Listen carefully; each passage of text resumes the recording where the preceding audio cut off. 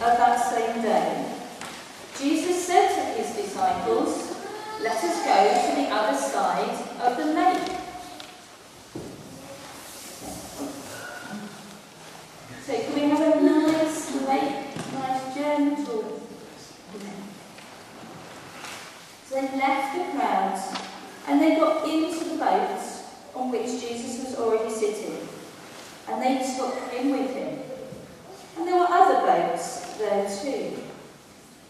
Suddenly, a strong wind blew up, and the waves began to spill over into the boat, so it was about to fill with water. It was a rough sea, and the disciples were afraid. Jesus was in the back of the boat, sleeping with his head on a pillow. The disciples woke him up and said, "Teacher, don't you care? These really rough seas, we're going to die." Jesus stood up and commanded the wind, "Be quiet." And he said to the waves, "Be still." The wind died down, and there was a great calm. Then Jesus said to his disciples, "Why are you frightened? Do you still have no faith?" But they were terribly afraid and began to say to one another, "Who is this man? Even the wind and the waves obey him."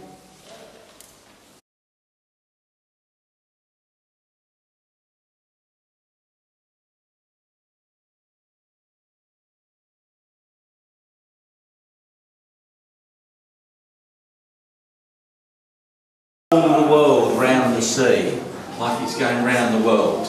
Well, okay, let's try. That's it.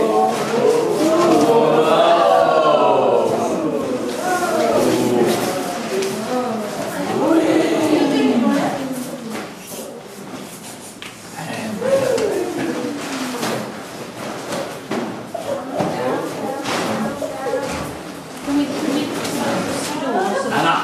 And down your side. Whoa! What up, bonus day?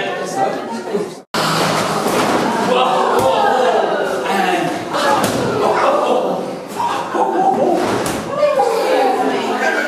right. Let's go. That's it. Right. Now, I tell you what. What's your name, lady? Annabelle. Annabelle. Now, Annabelle. One thing about being in the church and being with all your friends and being in God's company, we can get all wrapped up, so we're a bit afraid. We've got lots of friends to talk about. Now, do you think you could be a very, very brave Annabelle? And when we put the parachute up, do you think you could walk underneath it for us? Yeah, let's see. And we'll see if we can get you wrapped up in God's strength. Right, here we go. Ah, and down, and down, and down. How about that?